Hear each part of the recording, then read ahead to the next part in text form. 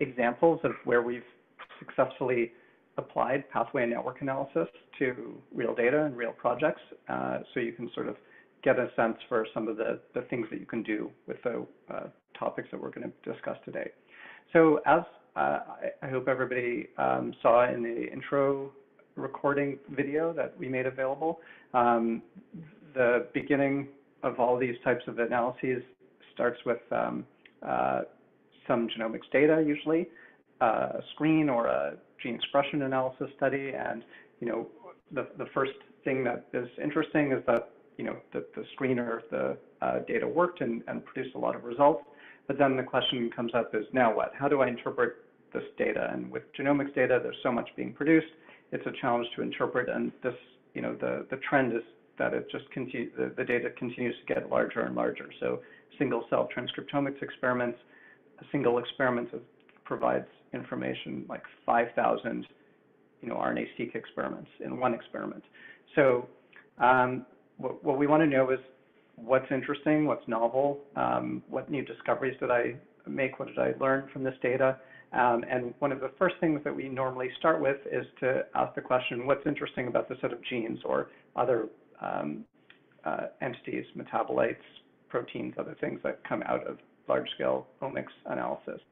And, usually after you rank the data or cluster it somehow and you get this gene list, one of the ways that the main ways that we can ask and try to answer this question is to find out if they're enriched in known pathways, complexes, or functions. So can we learn anything about cellular mechanism based on known information by just automatically cross-referencing it? And this is more, and using automated methods is more, it basically saves time compared to a traditional approach where you'd have to go through the genes one by one and do a literature search on each one. You still have to do some of this usually, but the tools that we're learning in this class help you do this much faster. So pathway and network analysis is, in my view, is any type of analysis that helps you gain mechanistic insight into omics data. Might be identifying a master regulator, drug targets, characterizing pathways that are active in a sample, inferring a network of a regulatory network, more broad regulatory network, and looking at phosphorylation sites, any type of mechanistic insight. And it's also any type of analysis that involves pathway or network information, and we'll talk more about that later. As I mentioned, it's the most common thing to do once you have a large set of genes that results from an omics data set, and the most popular type is pathway enrichment analysis, but many others are useful, and we'll talk about those as well. So just to go into some examples, the first example I've selected is a project that we worked on more than 10 years ago now on autism spectrum disorder. So autism is a genetic disease. It's known to be highly heritable from twin studies. And at the time that the study was started, there were, a small amount of the heritability could be explained basically from individual gene mutations that were linked to rare single gene disorders. And it had also been known that de novo copy number variants were sort of reported in a number of cases, and so there was some thinking that de novo copy number variants were important in this disease. So Stephen Scherer, who's at the Hospital for Sick Children in Toronto, who studies autism genetics, initiated a study to map rare copy number variants in autism spectrum disorder cases, about 1,000 cases and 1,000 controls roughly, and process the data to sort of generate the highest quality set of rare copy number variants. So these were variants that were less than 1% frequency. And the reason that the team focused on rare copy number variants is because it's unlikely that common variants would have explained this more rare disorder. And they had previous evidence that rare copy number variants were the sort of one of the important causes. So, they found a lot of copy number variants. They found in general that autism spectrum disorder cases carried more copy number variants, and especially de novo copy number variants, which were not inherited from the parents. but there weren't that many genes linked to the copy number variants that were repeatedly seen. There weren't that many repeated copy number variants. It looked like there were different copy number variants in many of the different individuals. So we did a pathway enrichment analysis, or pathway analysis on this data. So we took all the genes that were associated with all the copy number variants, and we mapped them to pathways. So even copy number variants, so they're all rare, but some of them are more rare than others. So some of them are present just in an individual sample and not seen in more than one sample. So we took all of that data, all the genes associated with the copy number variants, mapped them to pathways, and then asked the question, which, given a pathway that is defined as a set of genes, is the pathway expected to be, is it associated with the cases more than we'd expect compared to the controls? And the way we figured that out was we looked at the number of cases that were affected in a gene that was part of a pathway. So let's say we have the, a kinase regulation pathway, and it has 100 genes in it. We asked, how many cases are a copy number, have a copy number variant affecting any of the genes in this pathway, any of the 100 genes, and how many controls? So we get a number for each one. Let's say 10 cases are affected and 2 controls are affected. And then we shuffled the case control labels thousands of times and asked the question again, kept on asking the question to sort of understand what level of difference cases and controls we expect to have by chance. And then we computed a false discovery rate and a p-value. And that's what this color represents. So each circle here represents a pathway. The lines between them represent, so each circle represents a pathway that's enriched in the autism cases compared to controls. The colors represents the false discovery rate that I mentioned, with lower levels being more significant, lower false discovery rates being more significant and being colored more red. And then green lines connect pathways that are shared genes. You could think about this as pathway crosstalk or just redundancy in the pathway databases. And so all these circles here represent all the pathways that were more enriched in autism cases compared to controls. And as you can see, there were a lot of interesting pathways that came up, and a lot more information than we had from just looking at the individual genes themselves at the gene level. A number of these pathways were not previously known to be connected to autism, and so one of the things we did was we collected all the autism genes that we knew about and all the intellectual disability genes that we knew about, and we did a pathway enrichment analysis on those as well, and that's what these triangles here represent, and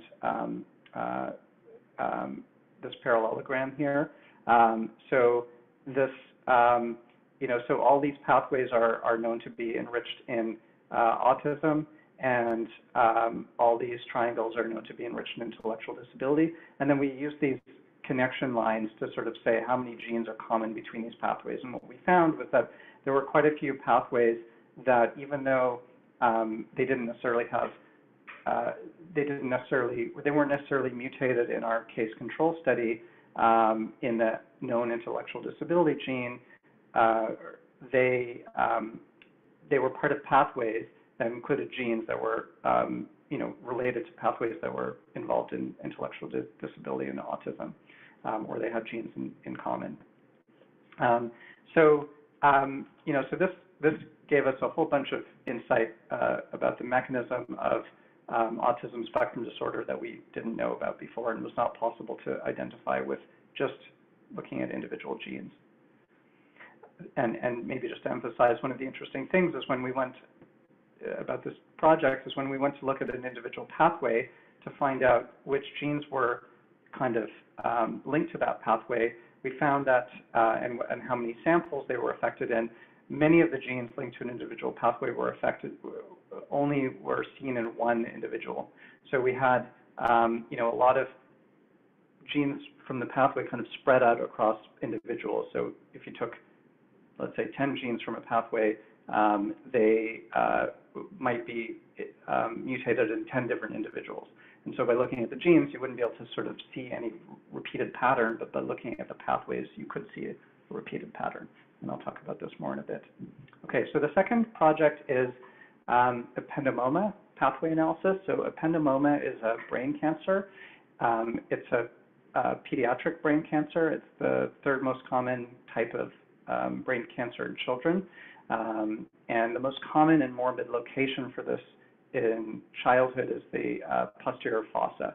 And the posterior fossa is at the back of the head, and the brainstem and the cerebellum.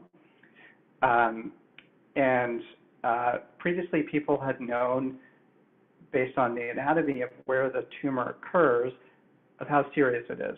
And you know, it could occur in many different parts of the brain, but if it occurred at the back of the brain, then people knew it was the most dangerous type.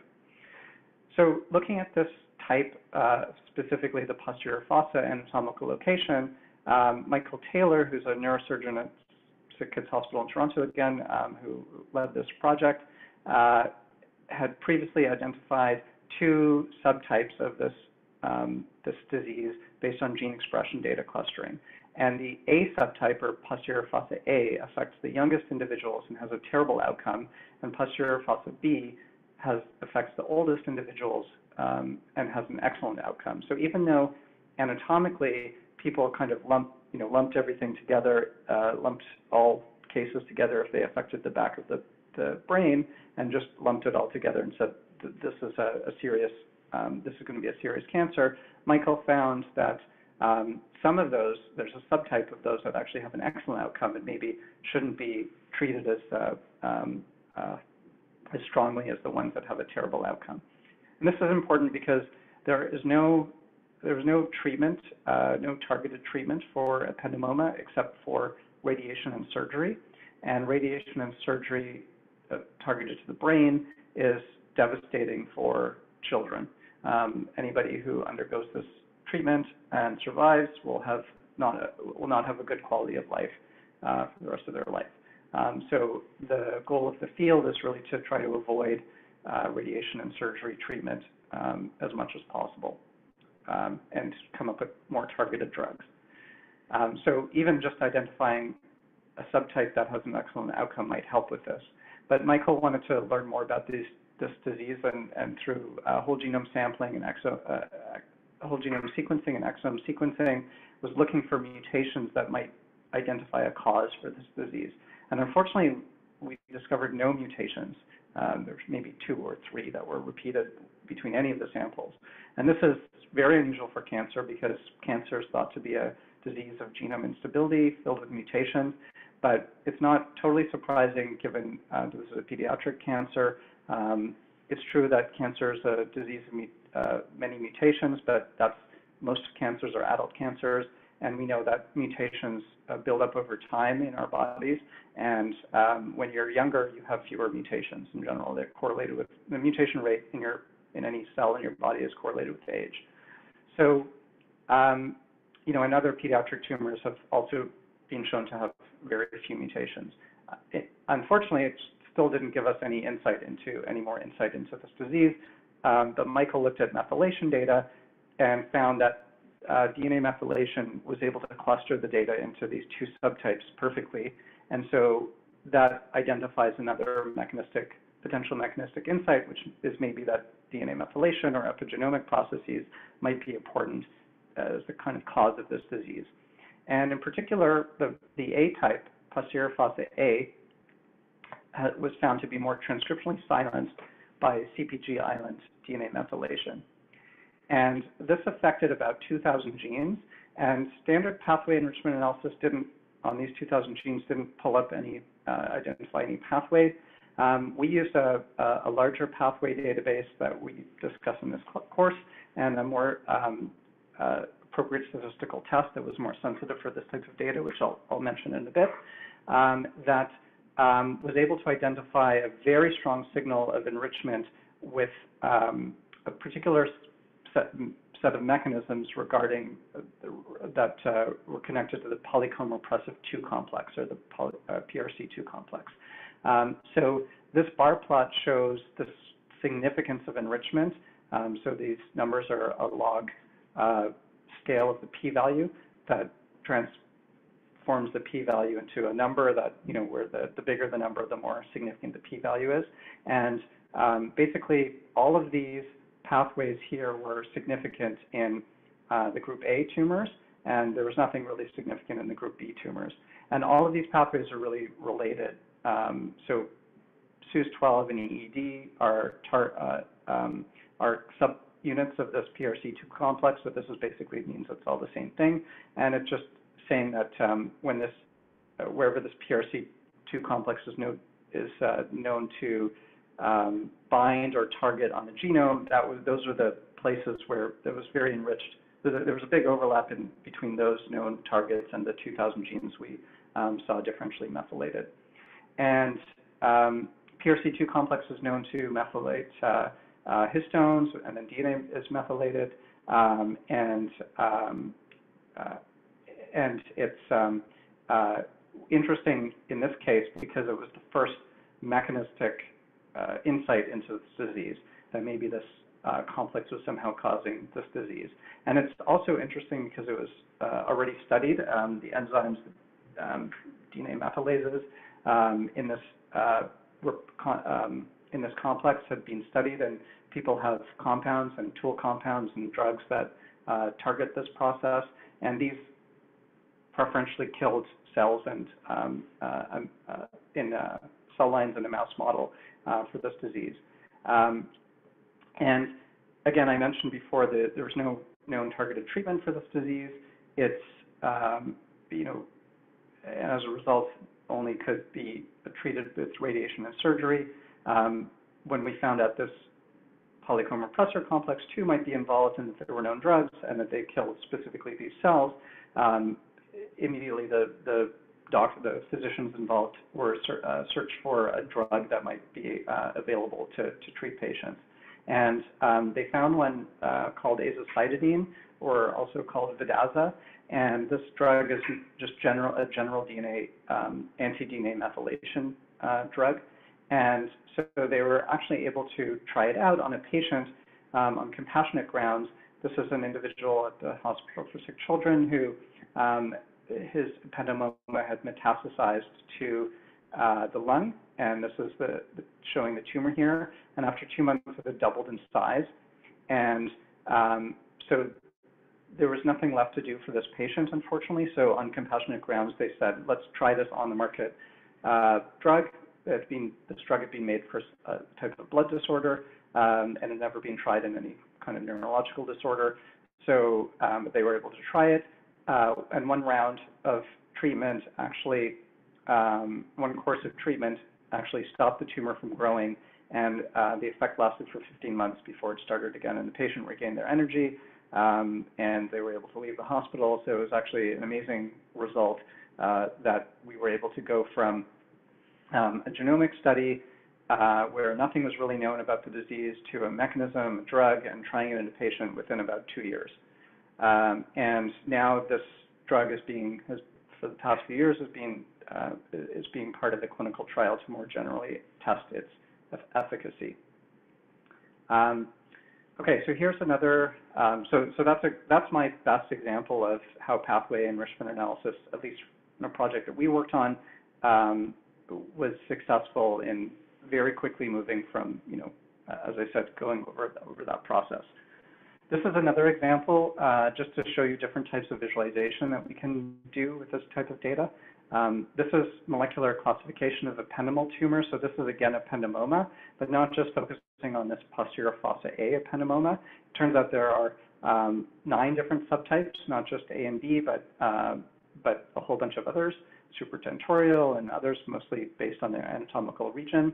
And we did pathway enrichment analysis based on gene expression data for all of these tumors and visualize them like this. Again, the circles here represent pathways that are represented as that are basically linked to a set of genes in the pathway, and the lines between them represent overlap between the pathway gene sets. So these pathways have something in common. They have genes in common, and they're thus grouped together. And then we label them all in this way. And we've colored them here based on which subtype of ependymoma they occur in.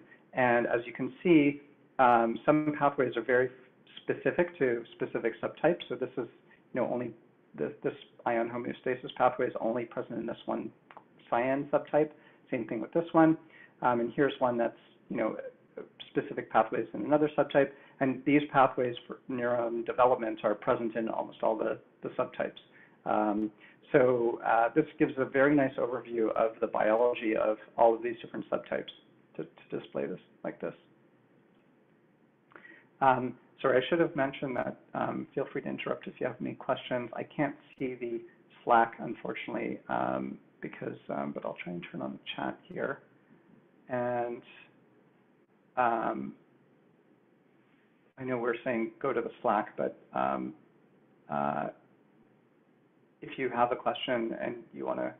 So we actually turned off the Zoom chat, but oh, you turned it off. Okay. Yeah. Okay. So don't try to look for it, but okay. Definitely interrupt Gary if you need to, if you have a question. Yeah, and just very generous with the time, and so we're happy to support that. Yeah. Yeah. So sorry, I can't quickly get Slack up at the same time I'm presenting. Okay. That's quite all right. Yeah. That's why you have. That's why we have the rest of us to help you. If we see something on Slack that deserves an interruption, we will definitely interrupt you. Okay, great. Thanks. Okay, so here's a fourth example. So this is an example based on single-cell RNA sequencing of 5 healthy livers.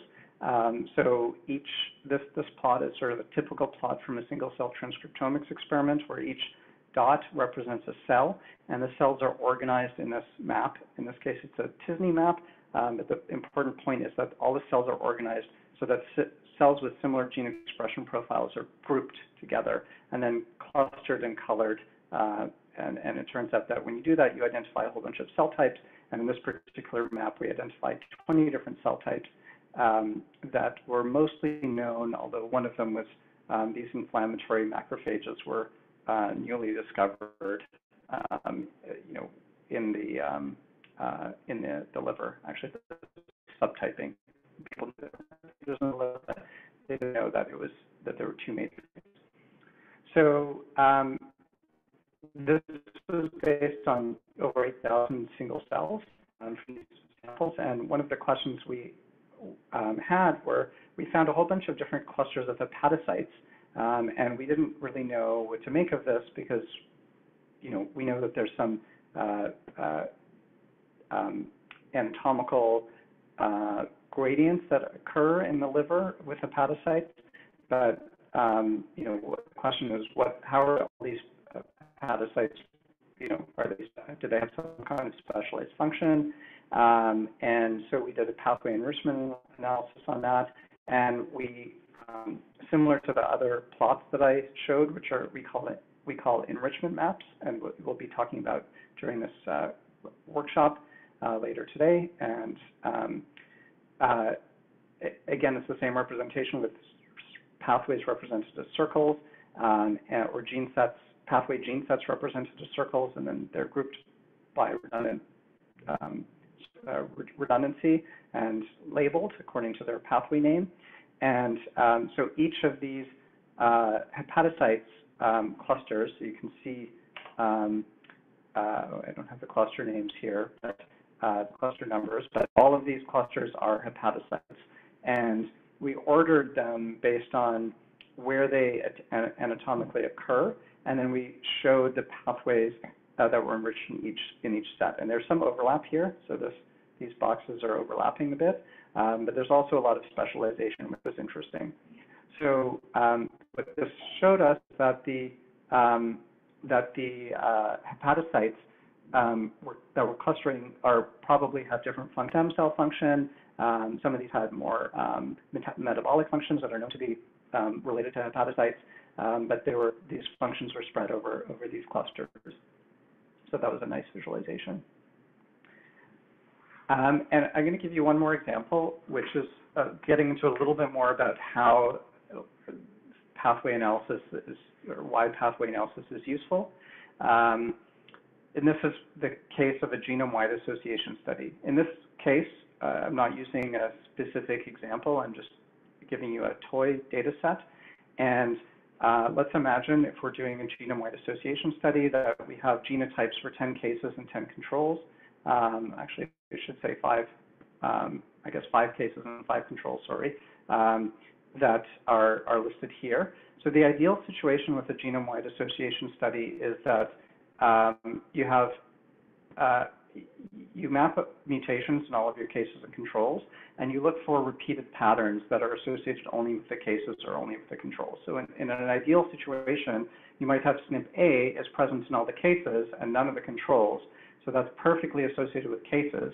And you might have SNP D associated with all of the controls and none of the cases. So then it's perfectly associated with controls. And this would get like a perfect p-value to say it's perfectly associated with either cases, controls, or cases. The reality is that when we look at real GWAS data, it's much more frequent that it's like this, where each of the mutations is present in a different case. And this is more similar to the autism study, where we didn't see the copy number variance in that case occurring over and over again across the cases in the same position very much. Instead, we saw them the mutations spread out all over the genome. So if you were using traditional statistics, GWAS statistics, like the way that we assess the p-values of this ideal situation would be with a chi-square test or a Fisher's exact test, then you wouldn't be able to do anything with this situation, this more realistic situation, because the case would only have 1 count and the controls would have 0 counts, and there would be all of there would be no statistically significant associations of any of these mutations with cases or controls. So so that's a problem. Basically means that this data has to be would traditionally be thought of as not successful. However, if you looked at the same data using a pathway analysis view, so you took all those SNPs A to F, A, B, C, D, E, F, and you recognized they're part of the same pathway, maybe the pathway is called apoptosis. Now you can collapse them all so that you can say that all the cases that are affected in the apoptosis pathway and none of the controls are affected in the apoptosis pathway. And and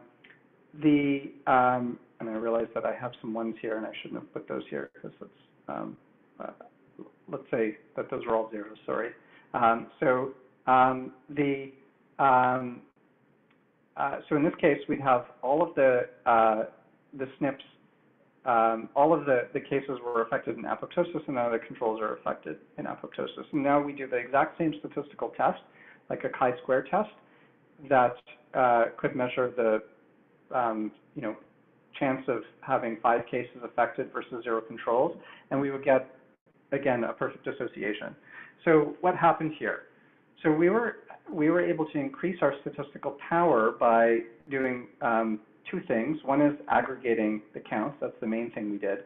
So we took all of these individual counts and we combined them into 1 count. So that makes the signal stronger. And the second thing we did is, I didn't really explain very much, but we have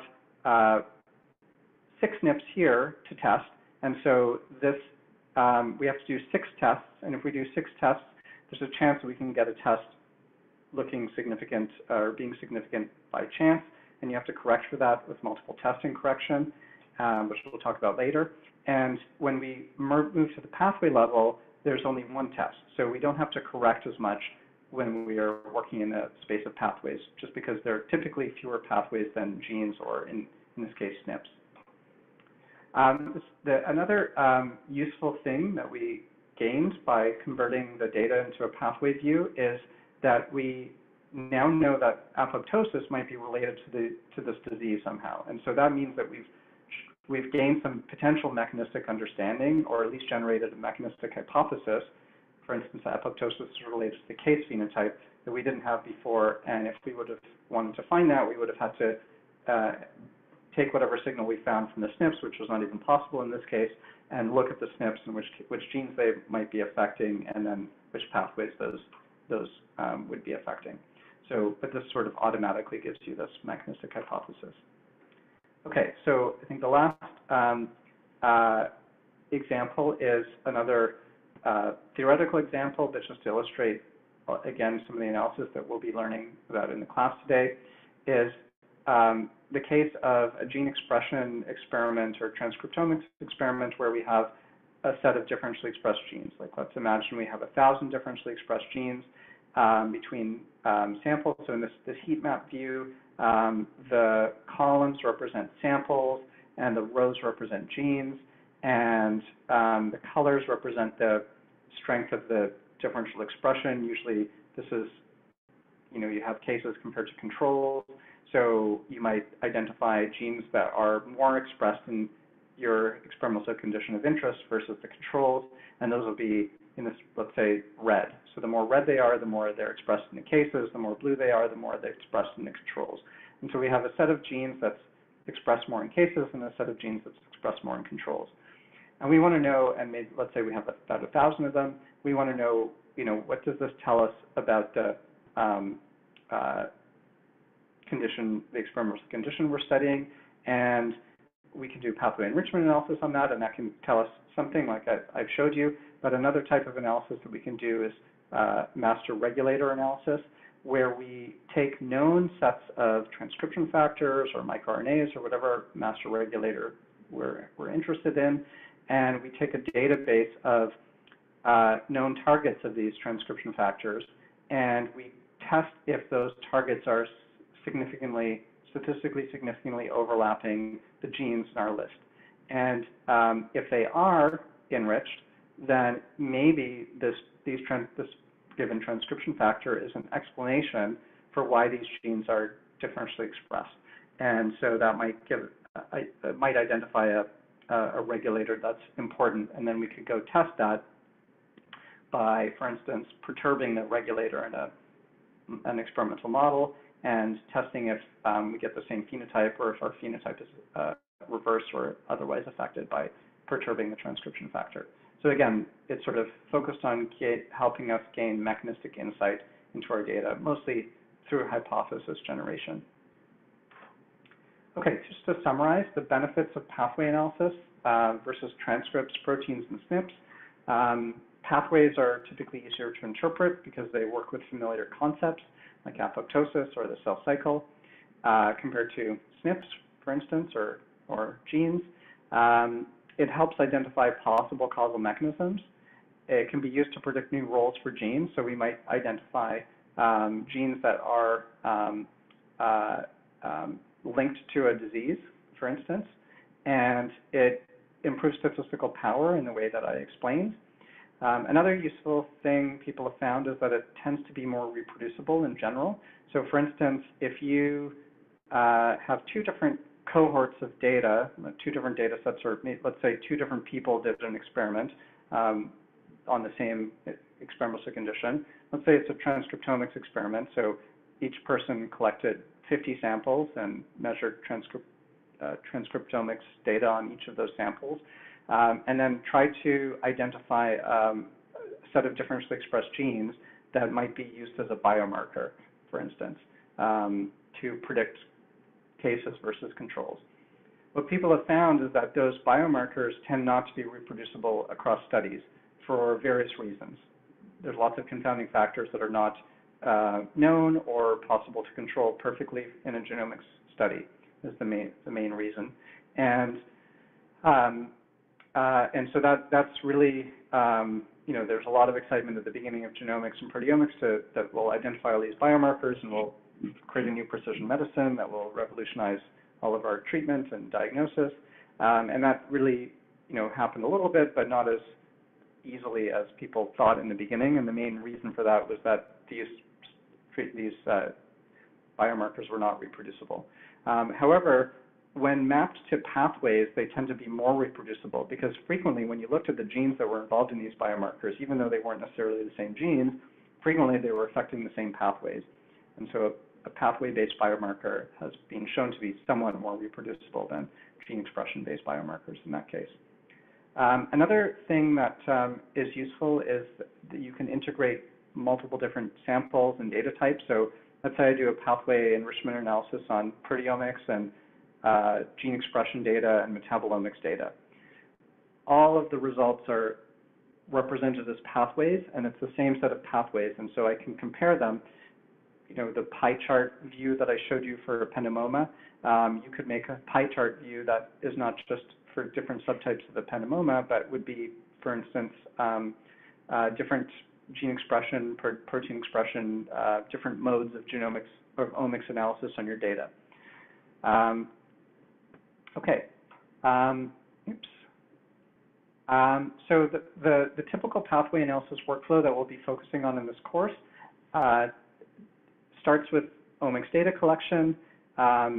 We don't cover how to normalize and score that, but typically these normalizing and scoring methods are standard given the type of data that you're working with. And almost all of them will generate a gene list.